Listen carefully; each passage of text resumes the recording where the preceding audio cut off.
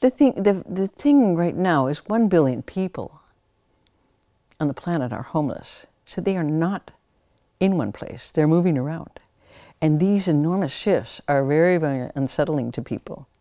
As in every country in Europe, it's suddenly like all these other people are coming in, and it's quite overwhelming for everyone.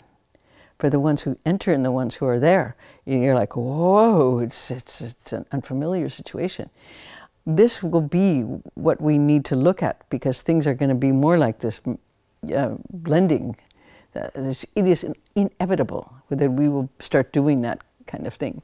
For me, it's very exciting because I'm from New York, and like many port cities, everybody comes in and you just start going like this, and you go, that's the way it is, you know. And for a while, we totally discriminate with people. You know, we have our police cars are called paddy wagons. Why? Because it was from the time when all the criminals were Irish, so they're called, you know, paddy wagons. And then suddenly all the Irish people became mayors, and you know, the entrepreneurs, and you know, it's a real brew of things in a port.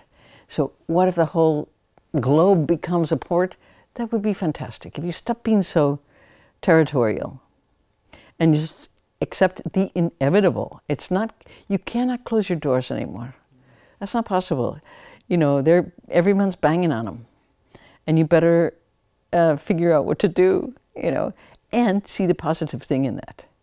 You know, see the great thing, and also try to, you know, not to panic, because we're in constant panic mode.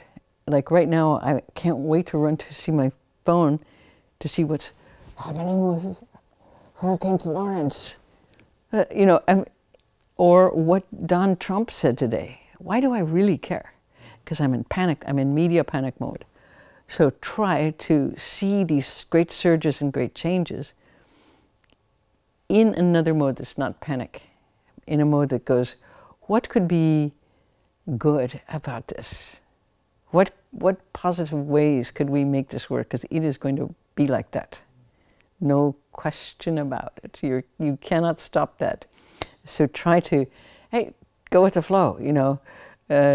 Find a really good way to ride that, you know, and feel good about it, because fighting is a disaster, and being angry is a disaster. So as an artist, as a person, I try, if I feel like that, to move it to another part of my mind. It's an exercise I try to do, and just put it over there and not act out of that.